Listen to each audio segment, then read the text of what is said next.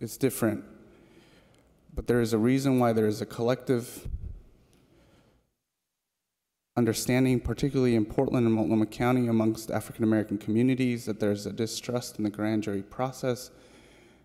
And I would say so in the United States, that this, amongst communities of color, there is a distrust in the grand jury process because all around the country, there are high rates of African American men and boys and women being killed and then unarmed by police officers, and then the grand juries, for the most part, find them not guilty of any harm doing.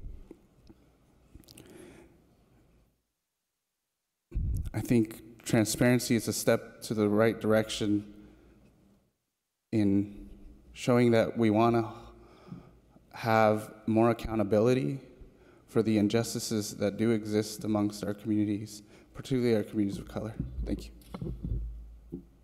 Thank you, Representative. Further discussion, Representative Noble.